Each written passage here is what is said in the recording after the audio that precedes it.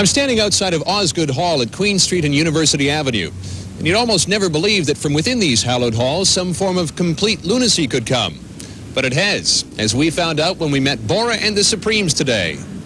The Osgoode area of Toronto is home to the prestigious elements of Ontario's judicial system. And right in the very heart of it, we found four wackos whose hobby is to make fun of their craft. Bora and the Supremes are four relatively new lawyers, Mel Crystal, Alan Edgar, Ted Mann, and Eric Sloan, who have a taste for a bit of the bizarre. Following up their pursuits, they formed a singing quartet, which they use as a vehicle for their tongue-in-cheek parodies of the judicial system. Way back when we were young and criminals were hung, our job was so much simpler then. Remember then.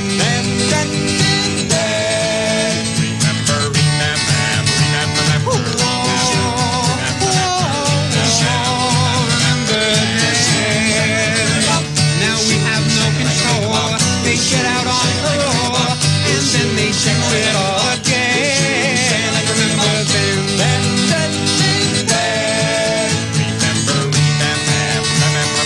Take them to the dawn. Put that old news on. All our problems gone. Values are clouded now. Courtrooms are crowded now. And no one gives a good goddamn.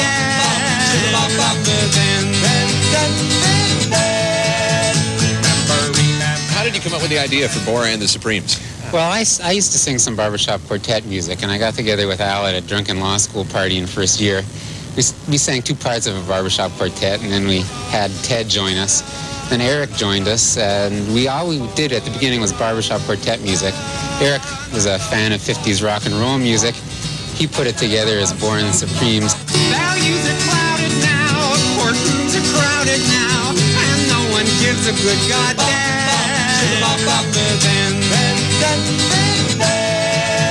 Mel, what do you plan to do with Bora and the Supremes? Go into the clubs, play some gigs somewhere? Well, actually, we're waiting for it to be called to the bench, and then when we're actually in Ottawa, we thought that we would just sing our decisions. Bora and the Supremes, not your average lawyers or your average entertainers.